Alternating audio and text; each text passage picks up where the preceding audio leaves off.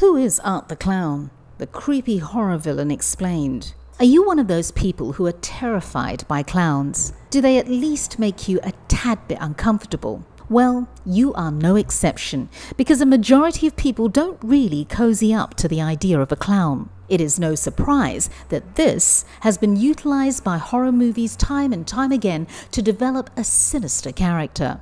He could be a supernatural entity, or simply a maniac killer, and the creepiness does enough to turn an average story into an engaging one. The Terrifier film franchise is a worthy take on the killer clown genre, and Art the Clown is a familiar name for horror fans. His origin dates back to times before this movie series took off, and over time the appearance of him kept changing.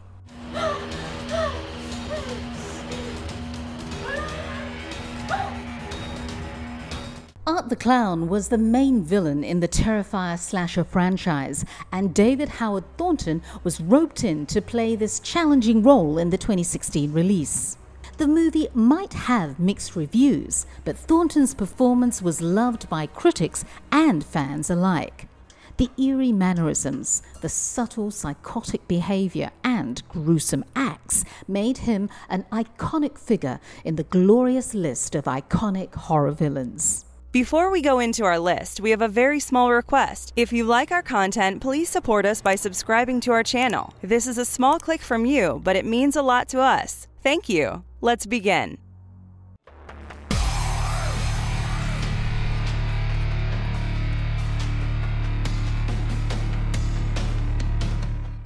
Origin and development of this creepy clown character over the years. It's never clearly specified what made Art the Clown the way he is. However, there are a few fan theories that seem pretty apt. If you've watched all the movies this antagonist was involved in, you probably remember the group of demons that lived under the subway.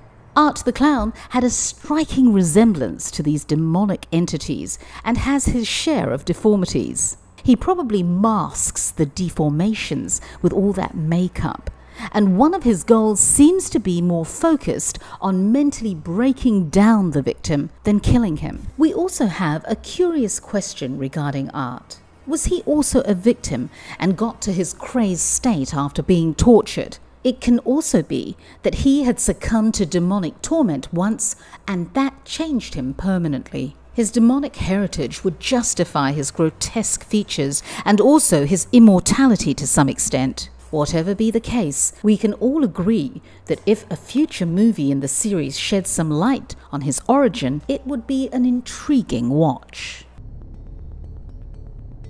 Seriously, you think this is funny? You think you just piss all over the place and smear your shit on the walls? Art the Clown might have gained the stature of a popular figure in horror flicks today, but he's been around for quite some time. In fact, this character was first seen in a short film called The Night Circle way back in 2008. In this film, he was shown stalking a young lady on Halloween night. He pursued her through an empty train station and eventually kidnapped her to sacrifice her for a cult. Yet another short film called Terrifier in 2011 saw the scary clown come back to trouble a woman who happened to witness one of his murders. It was 2 years later, in 2013, when Art the Clown was first seen in a full-length film named All Hallows Eve. This horror anthology was directed by Damien Leone, who made use of the footage from the previous 2 short films, which were also his direction. All Hallows Eve was direct-to-video, but it gained the attention of horror fans. It developed such a following that the makers brought about a sequel titled All Hallows Eve 2. The most elaborate work on Art the Clown was probably done in the 2016 slasher flick Terrifier, helmed once again by Damien Leone. This one managed to strike a chord with audiences, which prompted a sequel, Terrifier 2, to be set for release in 2021.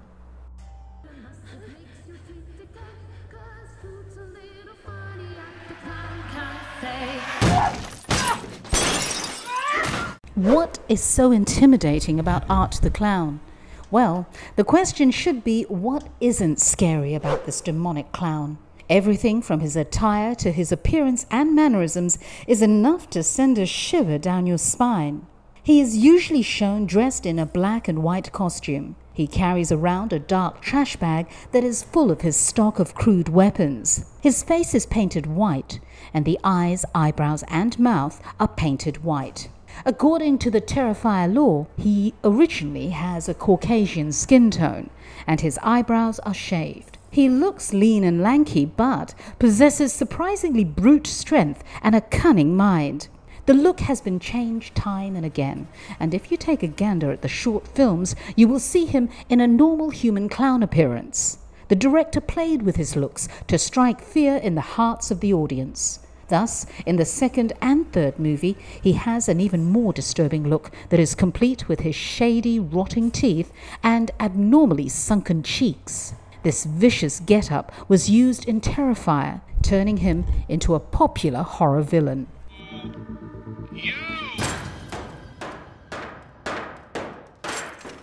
He is a sadistic serial killer who enjoys torturing his victims before killing them in an unthinkable fashion. Who can forget the scene where he makes a woman watch her friend get sawed while being hung upside down? He doesn't really choose his victims, as this vile creature actually slaughters anyone he fancies.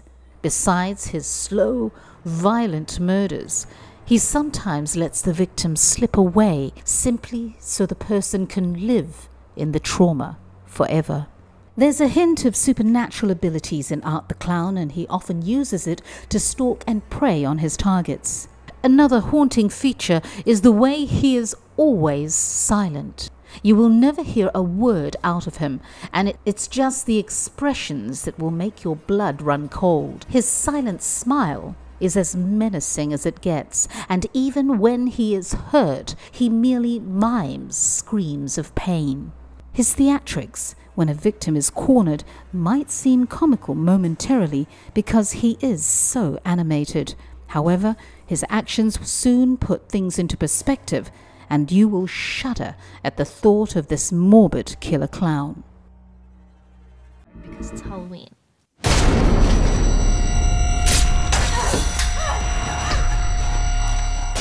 How Art the Clown evolved into a supernatural entity.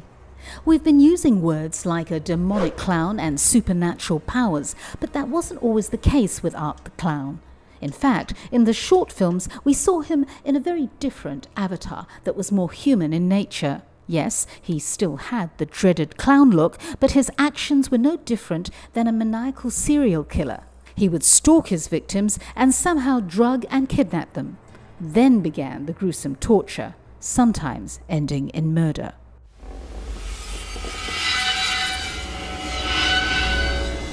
As the character started to gain in popularity, the makers planned to exaggerate a bit and make things scarier for the audience. The looks started becoming more sinister, and his supernatural side came to the fore. In All Hallows Eve, there is a scene that shows him getting stabbed in his eyes. He hardly flinches in pain and carries on with his murderous plans like nothing happened. This is clearly a hint of his superhuman abilities, as is the part where he can interact with the people watching his videotape. Later, the movie Terrifier pushes him into an even more monstrous territory where there is a cannibalistic side to him. We cannot get the scene out of our mind where he proceeds to eat the face of his victim. Lastly, his ability to reanimate himself after his death is a definite indication of immortality. It is almost like an evil spirit that cannot be killed, and its lust for violence will continue.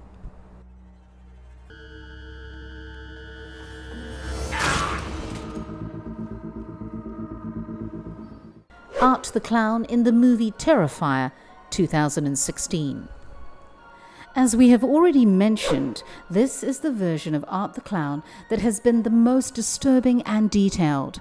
The plot revolves around the menace as he keeps hunting for his victims. Tara and Dawn leave a Halloween party in a drunkard state and find a strangely dressed man in a clown costume. This creepy clown follows them to the local pizzeria, and soon after, the restaurant owner throws him out of the place for smearing the bathroom walls with his feces.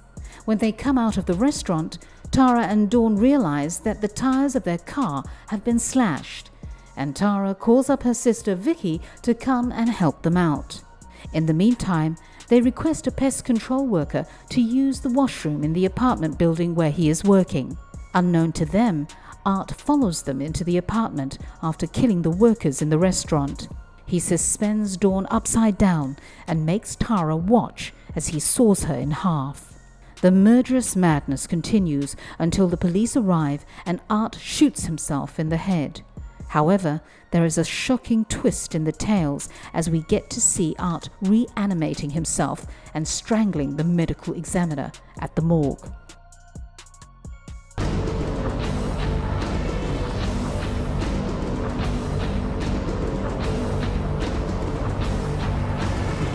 Terrifier 2.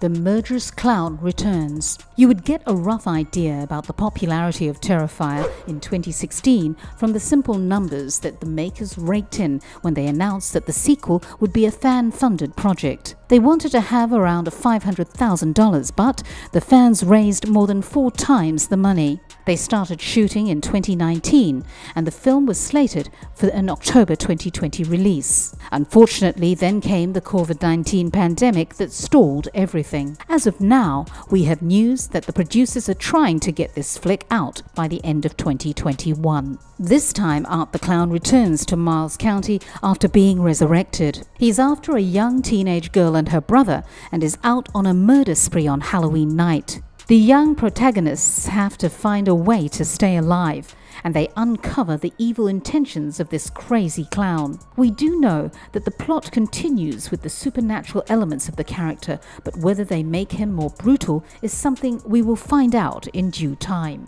The movie will once again be directed by Damien Leone, and we're pretty excited to have David Howard Thornton reprise his role as Art. As for the other members of the cast, you'll have the likes of Lauren Lavera, Tamara Glynn and Elliot Fulham in crucial roles. If such a crowd-funded effort tastes success, it could pave the way for further expansions of the franchise. We will never get tired of stories that involve Art the Clown.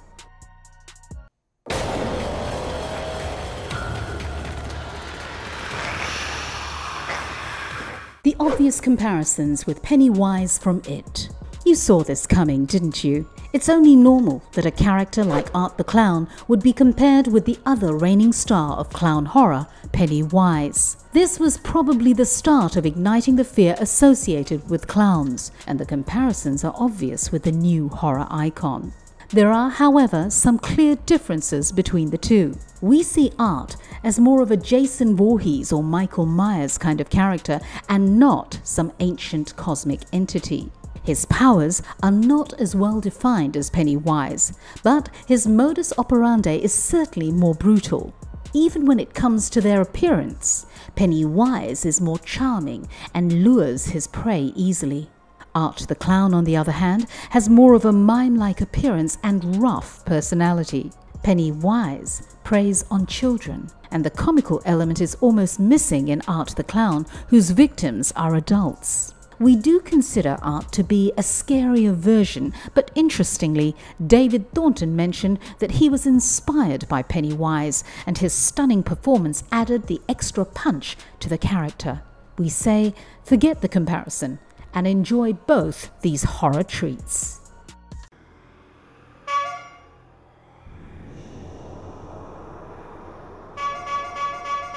Please stop.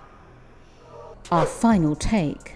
Art the Clown has not only been an unstoppable force, but he's also evolved continuously to offer us something new with each appearance. So far, the trend has been to make him deadlier and crazier, and we can't wait to see what future sequels hold in store for this villain. Will they tone down the viciousness, or does it only get worse from here? All we can say is that if the creators can find suitable plots to feature this vicious clown, it can go on to be the generation-defining horror monstrosity of our time. If you guys enjoyed this video, give us a like, subscribe, and press that bell icon that will help you get notifications. We upload an awesome video every day. Have an amazing day ahead and stay safe. Ah!